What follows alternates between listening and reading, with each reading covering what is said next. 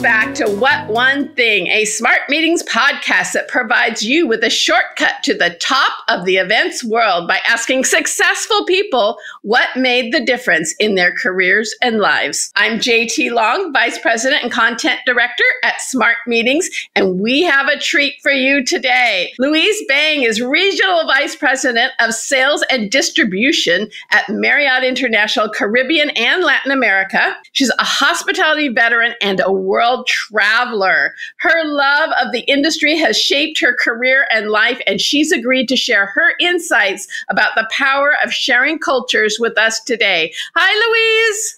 Hi, JT. Such a joy to be joining you. Thank you for this great opportunity. Oh, thank you for the time to chat. We were just saying we see each other all the time at events, and we're running so fast. We wanted to set aside some time and really talk and get to know you better. I love that. Thank you so much for making it happen. Much appreciated. Absolutely. So let's start. You've worked in 20 countries at some of the top hotels in the world. How did you get the travel bug?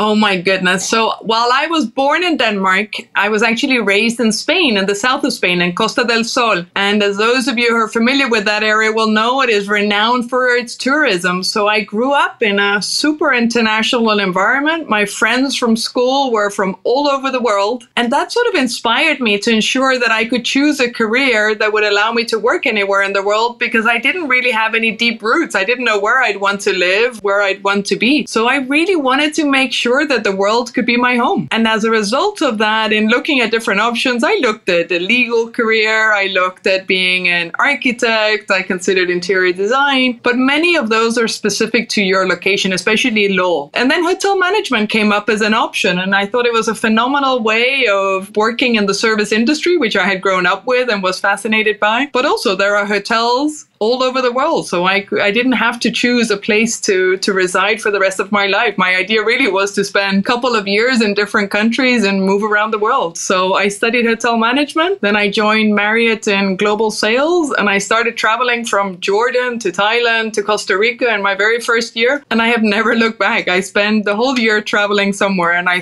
thoroughly enjoy it. So you caught the bug early, and you were intentional about hospitality. Was your family in hospitality? No, they weren't. My mom was a nurse, but she worked for an international insurance company. So she would pick up patients all over the world. So she would come back when I was very early, having traveled to Japan and to Thailand to pick up patients to bring back to Scandinavia. My dad was in the real estate business, and he would come home with stories of having met with customers from all over the world who were looking to relocate or buy a holiday home. So somehow it was just innate from their experiences. And I think also just from school, when you're surrounded by my close friends were Swedish, Iranian, Chilean, Argentinian, and British. You have a flavor for the world, and it just bites your curiosity for sure. And where did you go to hospitality school, and how did that education help shape you? So I went to hospitality school in the UK at the University of Surrey. And the way that I landed on that choice is my father at the time said, well, you're going to have to call some of the best hotels in the world and ask the general manager where you should go study. So I was 17 at the time, and it was not something you naturally did, or just picking up the phone, but I did. And I called up 3 key hotels, and all of the 3 said University of Surrey in England. So I flew in, and I moved to Guildford, which is about 40 minutes from London. And I did my hospitality career there. And I think that really formed me, and I guess like everybody else who was asking for recommendations, you were again surrounded by people from all different parts of the world. So it just kept inspiring me to work in hospitality and continue to fulfill that dream. And then just before leaving there, my parents actually went bankrupt. So within a week, I had to find a job. And I started working in a restaurant and bar, and then I continued there working every weekend in hotels.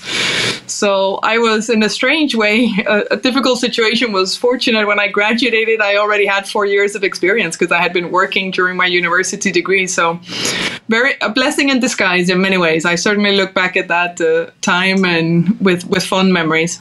Absolutely. Well, and all of that travel, I know that one of the things we've talked about is the power of travel to be a force for good in the world. How do you think that travel is able to really bring people together? So I think travel really unites people. There is something about learning a culture, learning about a destination, seeing how different people live, work, what motivates them and what drives them. What are the spectacular cultures, histories, gastronomies? That is what really unites people. I think the first thing you learn when you travel is we all have a lot more in common than we have differences. So it makes you more tolerant. It makes you have to push yourselves to be understood and to understand others. And you truly learn the marvels that this world has to offer. So for me, I think just the more you travel, the more tolerant and open-minded you become. And that certainly bodes you really, really well, whether it's personally or professionally. It's definitely for my lifestyle, my career, my outlook on life, for sure. Well, and the other thing that you learned is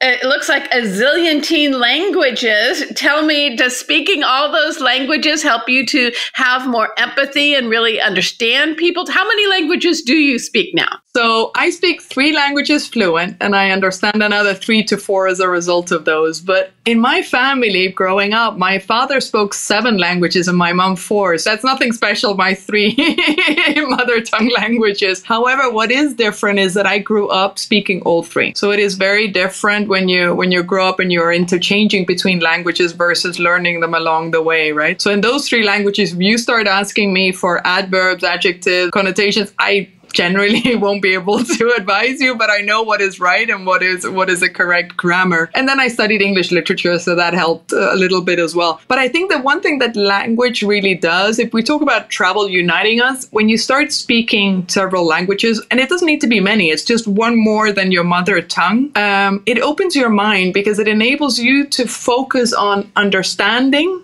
other people and forces you to be understood by others. That automatically engages you in a much deeper communication with another person. When we speak in our own language, we generally assume that everybody understands us, and it just doesn't force you into an area where you need to make yourself understood and seek to understand others. So that's why I think languages really, really help you build that bridge. The other thing that I think is fascinating with languages is that at the end of the day, it's a function of the culture, the traditions, and the history of a country, right? And it evolves over time. So you are learning a language, but you have to continue evolving your knowledge of that language because it evolves as society evolves. And that allows you to learn how people live, what drives their motivation, what inspires them. I think that's what's really, really special. I had a situation earlier this year, and so my mother tongue is Danish, although my English and Spanish is better for sure. But I was in Denmark and having to run my father's business for a little while. And my work Danish is not as strong as my social live or conversational Danish. And there were a few phrases that people were using that I just had no idea what they meant, because we all use abbreviations or slangs, or we take a line from a movie or something like that. And it was incredibly interesting to just be back in the country and then having to sort of relearn the modern language terms and understood what people were telling me, whether it was the finance people or the accountants or the customers, right? And my sister and I certainly had a lot of laughs about the evolution of language and how we,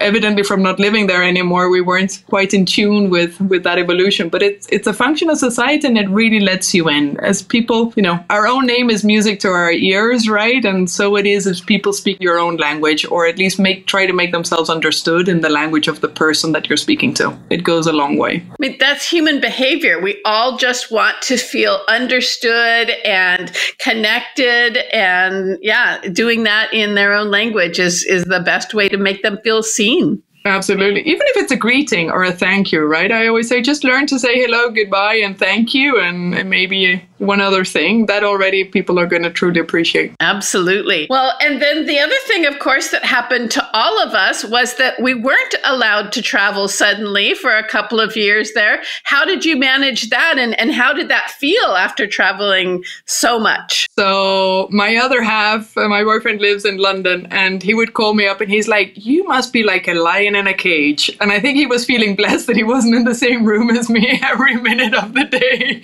And that's exactly right. I felt like a lion in a cage from having been traveling most of my time to suddenly being at home and not being able to move. I certainly struggled just with that concept, right, of not being on the road. But I very quickly adjusted, and living in Florida, we had access to a lot of good weather and outdoors. So I quickly retook up a lot of my hobbies that I don't always have a chance to practice. So I was out kayaking, playing golf, and just enjoying my day-to-day and my life and the things that I find joy in. So that was really another blessing, I would say, in disguise, of being able to just nurture myself, nurture my hobbies and my interests in that time. But as soon as they gave us green light to travel, I was on the road and I didn't stop. And I think just before we joined this call, I was telling you that my latest record was 11 weeks of travel, and that was borderline nearly too much. but I do enjoy it, and mainly because I like connecting with people. So, face to face always wins in my world. Absolutely. And I love how you always see the blessing in disguise in everything, it sounds like. All this talk about travel makes me want to get up and go. Let's take a minute to hear from our friends at Valley Forge and Montgomery County Tourism and Convention Board. In Valley Forge and Montgomery County, PA, there's room for meetings and room for more. Conveniently located in the heart of the Northeast Corridor, Montgomery County, PA is home to more than 300 venues and 80 hotels with ample space for meetings, conventions, and conferences of any size and budget. But when you're in Montgomery County, there's more to explore than just great meeting rooms. Visit must-see historical sites like Valley Forge National Historical Park. Check out the world-class shopping at the King of Prussia Mall. Enjoy the mouth-watering cuisine from countless restaurants, and don't miss our award-winning craft breweries, wineries, and distilleries. Enjoy our vibrant art scene or get outdoors on 96 miles of trails. You can even take a swing at Topgolf. There's endless ways to fill the time in between sessions. Meetings shouldn't be all work, and we can make planning one less work too. Visit meet.valleyforge.org to get started. So you were released from your cage, as we all were, and people are back traveling like crazy. I was just in Italy. It is packed. People are so excited to be out. Talk to me from your perch and your travels. What are you seeing both in your area, in the Caribbean and Latin America, but largely, what are you seeing about looking forward for travel? I think when travel started coming back, we all talked about the pent-up demand for travel, right? And I think that is certainly still present. It is also easing in certain locations because people are going now further afield, or they're looking for new ventures as well. But I think one of the things that we all learned, as did I, is we got a glimpse of what life without travel looked like, and none of us want to have that in our lives again. So I think we've all prioritized travel, and our customers have as well, right?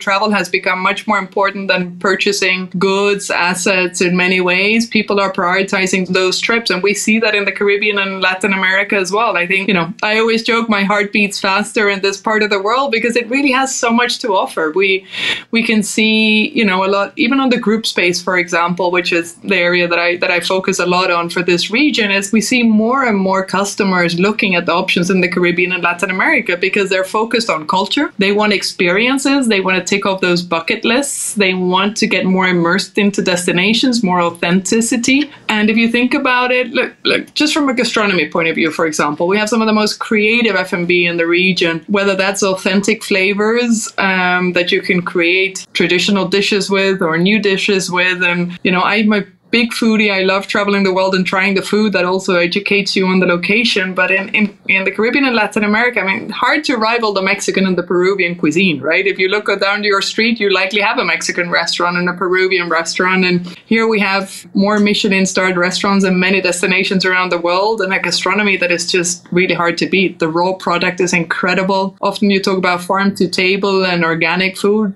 In this part of the world, most of the places, that's all there is. They don't know anything different. So that's definitely helping to attract business into the region. And then I think just the immersive experiences. I think if you think about, you're trying to achieve a bucket list, or you're doing an incentive or a meeting with your customers, and you really want them to leave with a memory that's going to stay with them, right? And I think that the companies are using it also nearly as a retention strategy of making sure that they do something that's valuable to them. We have that, whether it's arriving in Solaz, the luxury collection, Los Cabos, sticking your feet in the sand and having that welcome cocktail with that incredible view surrounded, turning around and seeing one of the most architecturally architecturally beautiful hotels in the world, that's something that you're gonna remember, right? And enjoying that Baja experience and the gastronomy that part of the world has to offer. It has a profound impact on people. And then the other thing I think the pandemic did is we want both outdoor and indoor experiences. We want a little bit of both, right? And we have that in most of our hotels. There's just so much visually appealing, whether you're in the Caribbean, in Costa Rica, or in Mexico, or going down south into Buenos Aires. It is pretty spectacular. And the culture is woven through all of that, through the food, through the experiences,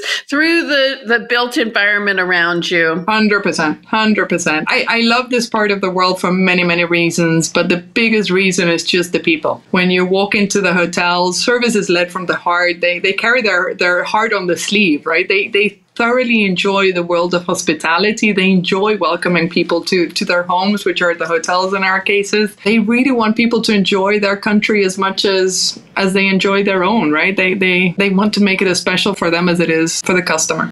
And that's something you've talked about before as well, is the whole idea of radical customer service. And as we've come back from COVID, some of our experiences at different hotels, as we all struggle with getting enough people back, have been all over the place. What does that mean for the idea of radical customer service? When I talk about this, I talk about three specific words come to mind. The first is empathy. I think as associates, as employees, and as us ourselves, we have to learn to put ourselves in someone else's shoes. And with that, it's not enough just putting ourselves in their shoes and keeping our beliefs and our perceptions. We need to let go of those preconceived ideas and perceptions, and we really need to think like the customer as well.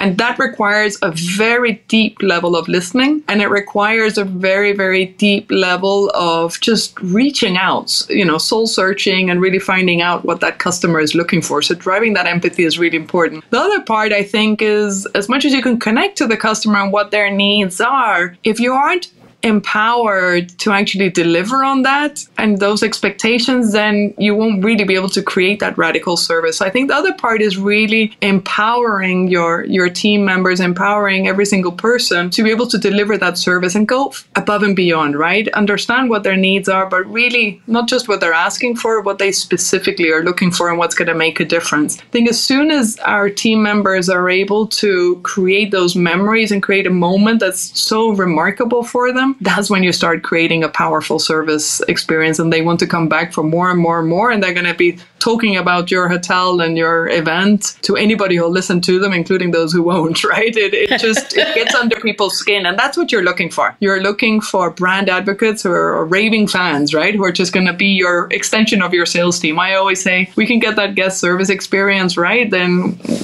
the sales job is much, much easier. And then the final one I would say is engagement. So I always talk about 3 E's: empathy, empowerment, and engagement. And the engagement is more about just driving meaningful relationships. I think especially in sales, which is the discipline that I lead, whether it's a 30-second encounter or a relationship that's built over many months, it is driving that customer service engagement. And often they become the repeat guest, right? We have so many stories of the kids of the families who've learned to swim at a certain hotel, right? Or the third generations are visiting at the same hotels time and time again, and they know all of our associates by name.